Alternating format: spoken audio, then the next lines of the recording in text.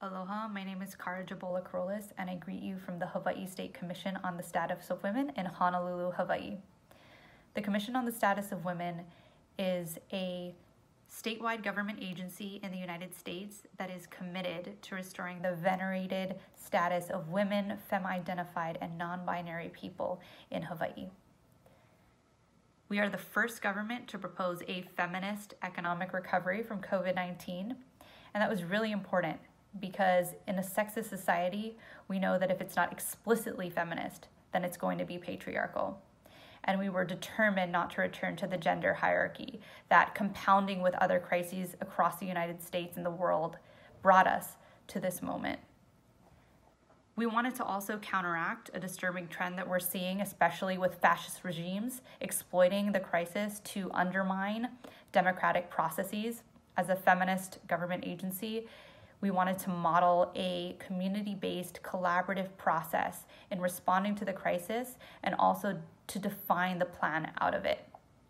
So we have what's called the Feminist COVID-19 Response Team at the state level that was convened by an official government agency here. And this team is made up of women from beyond the academe and beyond the elite space of government.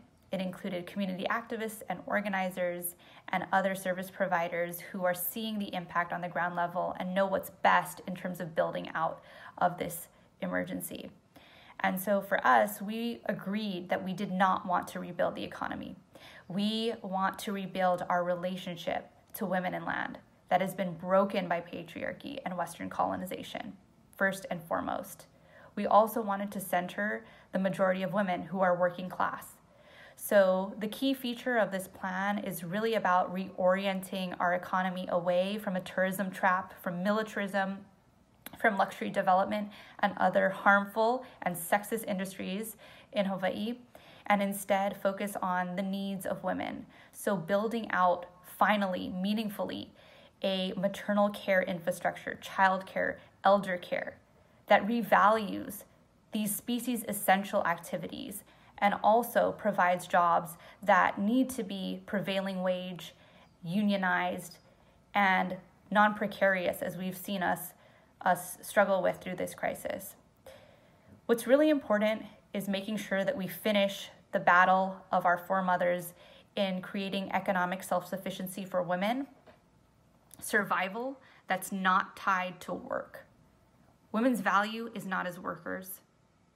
We want to make sure that things like universal basic income become a reality. This has been over a century of feminist struggle. It is not like the brocialist stereotype of 2016. Even in Hawaii, Queen Liliuokalani advocated for this.